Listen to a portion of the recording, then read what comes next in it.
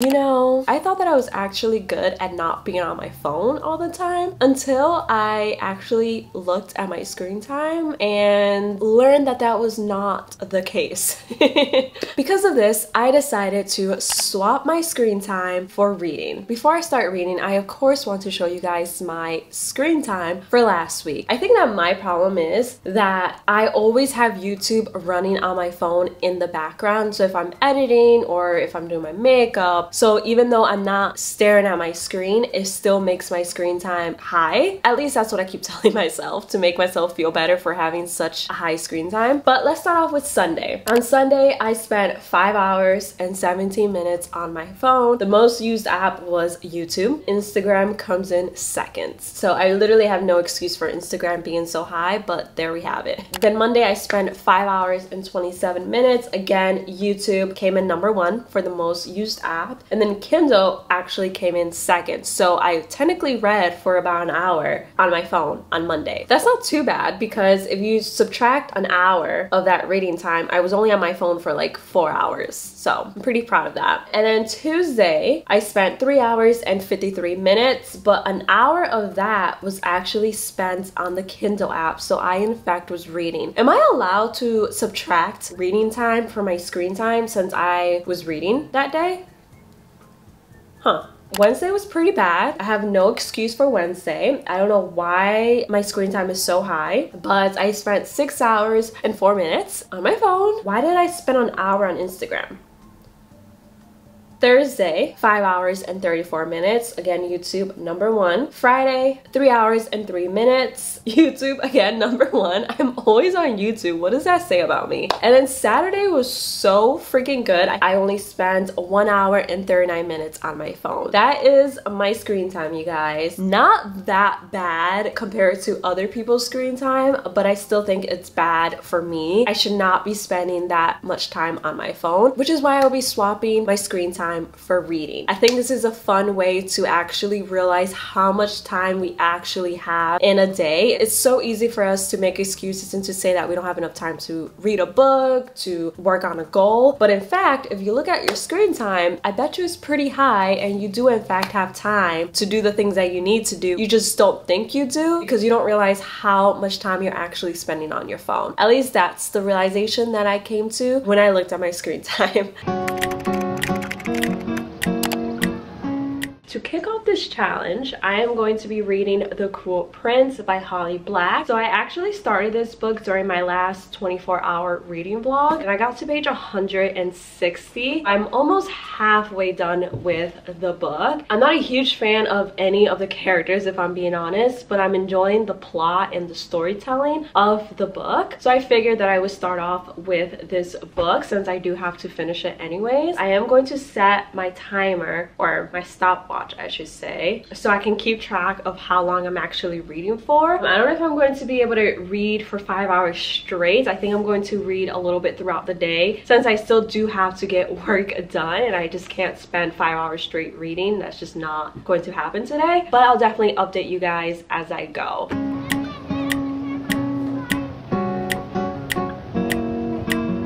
I've been reading for 52 minutes, almost an hour, but I'm taking a small break because I want to go shower and take my makeup off and get into a cozy outfit, like a sweatshirt and leggings outfit. That's like my go-to outfit whenever I read. I feel like I can read a lot more. Why is this zooming in? I feel like I can read a lot more if I feel comfortable, and right now I'm not feeling comfortable. It also looks like it's about to pour, and I love reading while it's raining, so I'm loving the vibes I'm getting.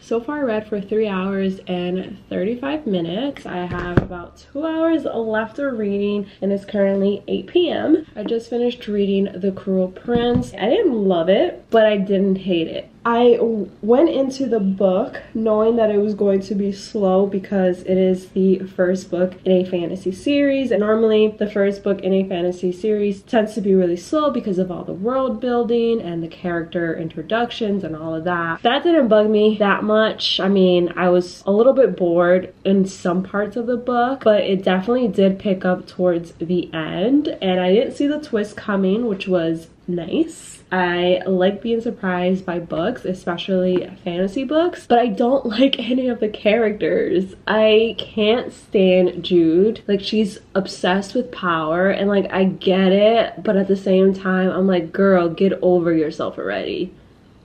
And then Prince Carden, I understand where he's coming from. He redeemed himself a little bit towards the end of the book, but I just can't get past how he treats people. Why are people obsessed with him? Maybe I'll become obsessed with him in the second book, but for this book, I'm just not a fan at all. Yeah, I think I give this book a 3 out of 5 stars, but hopefully the second book is better. Like I said, it is 8 p.m. and I still have 2 hours left to read. I'm not gonna lie, I'm kind of sick of reading already. I wish I didn't have to read, but I'm doing this challenge, so I need to pick a new book. Since I just read a fantasy book, I think I'm going to go back into the romance genre and read People We Meet on Vacation by Emily Henry. Let's see how far I can get into this book with 2 hours left to read.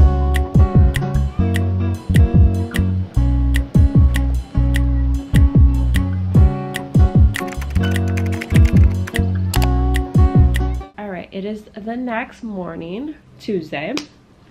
I need to grab my phone. I hate spam text messages. Like, what is the point of that? Anyways, so I have to read for 3 hours and 53 minutes, which is a lot shorter than yesterday, and I'm so glad. Well, only an hour shorter. I love reading, but this video is really hard to do when you have other responsibilities that you need to take care of during the day. But I'm going to continue reading People We Meet on Vacation by Emily Henry. I got to page 94 yesterday. So far, I've been enjoying this book. It hasn't wowed me yet. Like, Beach Read wowed me from the very beginning. This one I feel is slower.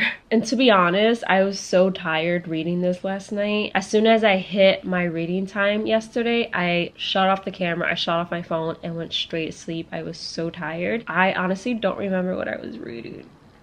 The book does go from the past to the present, which I don't know if I'm enjoying that, if I'm being honest. Normally I don't mind, but for this book, I don't know, it's just not really working for me. Regardless, I'm going to shut up now because I literally have nothing to say. I'm going to continue reading, I'm going to start my little handy stopwatch and start reading.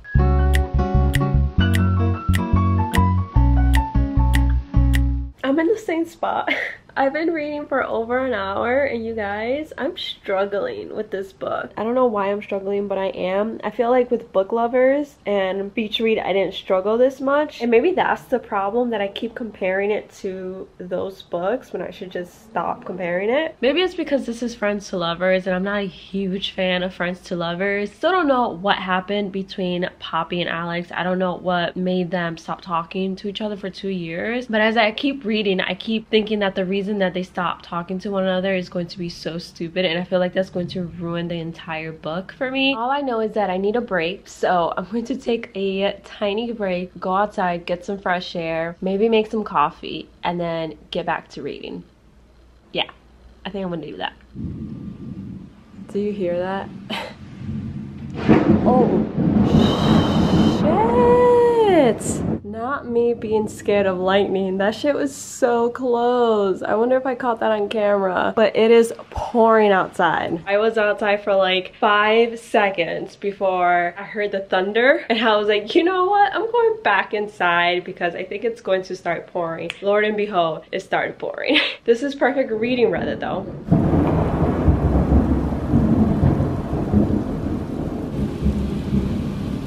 Before I start rating, I was able to go to our package room and pick up a very exciting package that I'm about to show you. This isn't sponsored or anything like that. Casetify was just super nice and reached out to me to send me some of their cases, and I thought it would be fun to unbox them with you guys. How cute is that little bowl? I feel like I'm about to unwrap presents on my birthday or on Christmas. Let's start with this little one right here. Oh, this one is so cute. This case is made from 65% recycled material. How cute is this one? You guys, look at this one. If you know me, you know how obsessed I am with floor or anything, so I'm loving this case. All three of these phone cases are actually made of recycled materials, so I think that is so cool. I know that I'm going to have such a hard time choosing which case to put on my iPhone. I think I'm going to put on the book one because you know what? I feel like it fits the vibe for today. It just looks so cozy. I do have a code for you guys if you want to check out Casetify. Again, this isn't sponsored. They were just kind enough to send me these 3 cases, and they also created a code for you guys. I think it's 15 Carmen Gilfagata. I'll have it linked down below as well as on the screen. Feel free to save some money while you shop for a new phone case. And yeah, I'm really excited. Literally putting this one on right now.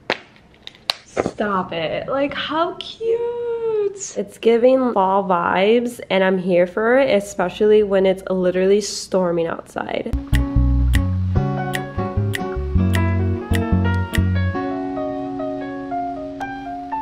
Just finished People We Meet on Vacation, and I actually read for longer than I was supposed to because I really wanted to finish the book. I read for 4 hours and 11 minutes today. Literally every time I sit down to film, my cat just comes running out for attention. It's like she hears my voice and she's like, what is mommy doing? What is mommy doing? I feel conflicted with People We Meet on Vacation, if I'm being honest. The reason being is I really enjoyed, you can't even see the cover because of the sun. I really enjoyed Poppy and Alex. I loved their characters and I loved how different they were from one another. They're literally opposites. It just worked. I want a friend like Poppy. Like, she was so bubbly. She was so full of life. So fun. Absolutely love her. And I just wanted to give Alex a hug the whole time. I loved his personality.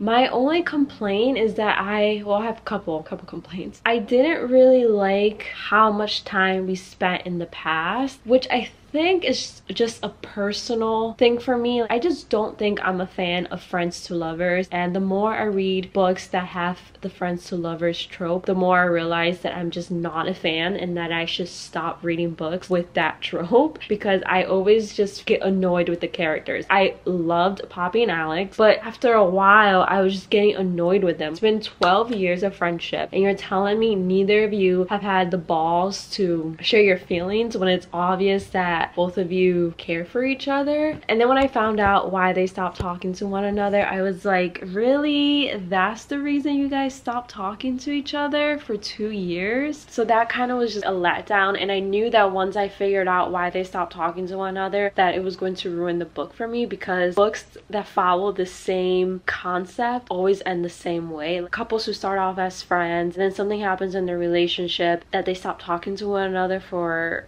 a period of time. Every time I find out why they stopped talking to each other, I'm like, really? That's it? That's why you stopped being friends? That's why you stopped communicating? And I just find it so stupid. So it's hard for me to get behind the friends to lovers trope, because I'm always like, just be honest with each other. And it's so obvious that they both love one another and that they have feelings for each other, but they still question everything. And I'm just like,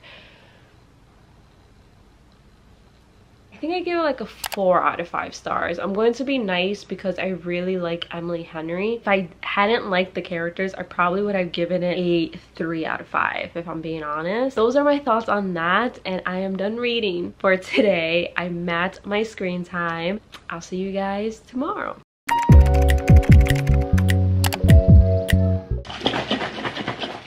Making myself some coffee because today is going to be a long day. Why does that taste so strong?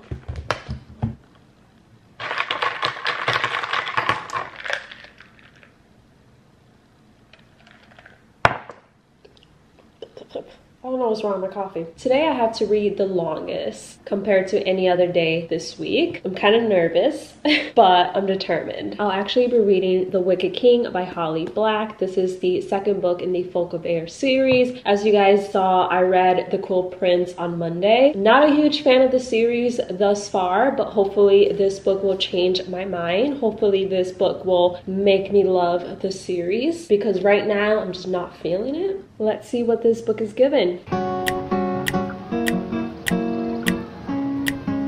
How do I say this, you guys? I'm halfway done with the book. I've been reading for over 2 hours. I don't like it. I just don't like the main character, Jude. I find her so annoying. This book is just not that much better than the first book, if I'm being honest. I'm struggling to read it. I kind of want to DNF it, but I also just want to be done with this series. So I'm conflicted right now. All right, you guys, it is much later. I look like a hot mess. I literally did not even bother to get ready today, so ignore that. I just finished The Wicked King, and let me tell you, I'm not a fan.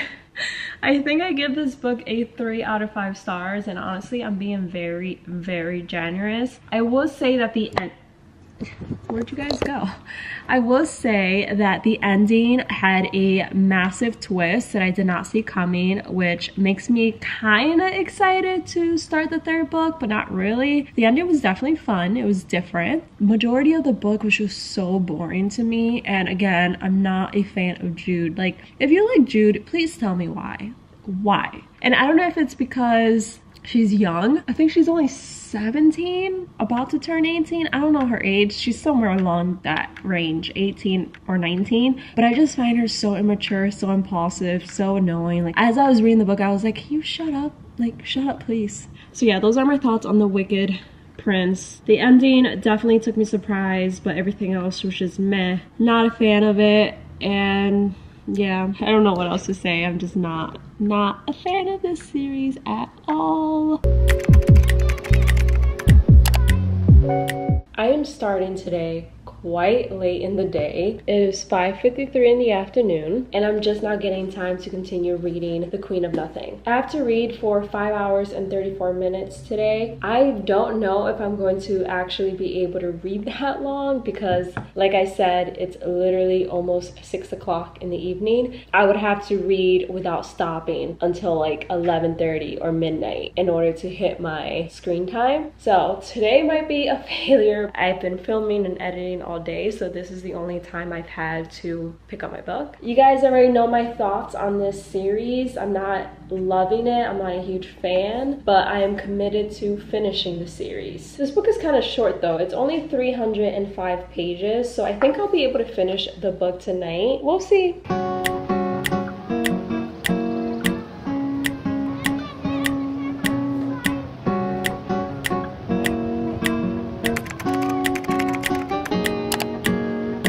I completely failed at reading this book yesterday. I only read for an hour. I had like no time to read yesterday, and when I finally sat down to read, I couldn't focus on this book. This book really wasn't captivating my attention. I was just getting annoyed with the main character, Jude. I only got to page 99. I'm on chapter 11, so I'm going to attempt to finish it today. No, I am going to finish it today because I just want to be done with the series.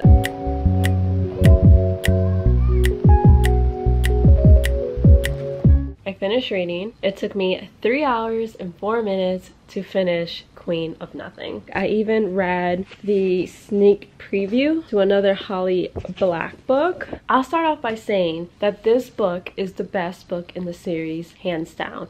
I know that there's a couple more books in the series. I think there's 6 books in the Folk of Air series. I think I'm going to stop at this one. I have no interest in reading the other books. This was definitely the best one. I think I give this one maybe like a 3.5, maybe a 4-star. I haven't really decided. I enjoyed it way more than I enjoyed the first two. It was a lot more fast-paced. The ending was very predictable, but it had me smiling regardless. It was such a heartwarming ending that I couldn't help but smile. All the characters redeemed themselves for sure in this book, but I still don't like them. With that being said, I don't know if I would recommend this series. I would probably recommend A Court of Thorns and Roses before I recommend this series. I just wasn't a fan. It wasn't for me. Kind of upset that I actually own it now, but whatever. I'm so sorry you love this series. I know that so many of you guys wanted me to read it. I'm just not a fan, and I have to be honest with you guys. I can't lie and say that I loved it when I didn't. Those are my thoughts on The Queen of Nothing in the entire series. I have such a huge headache. I'm so glad I'm done reading for today. Tomorrow is the last day of the challenge. I think I only have to read for an hour, which is glorious. But yeah, I guess I'll see you guys tomorrow.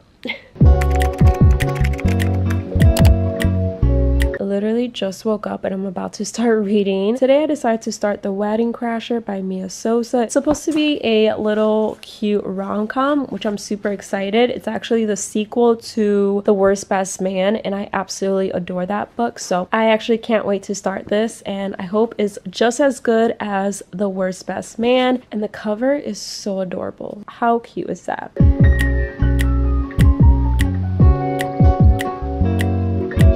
This book, you guys, is so good. I'm only on page 122, but I'm loving this book so much. I love the main characters, Solange and Dean, and one thing that I really like about this book is that it's dual POV, so you get both the female and male characters' point of view, and you guys already know how much I love that in books, so I'm definitely going to continue reading it. I kind of want to sit here and read the whole book in one sitting. That's how entertained I am while reading it. I read for 1 hour and 40 minutes, so I hit my screen time. I'm officially done with this challenge.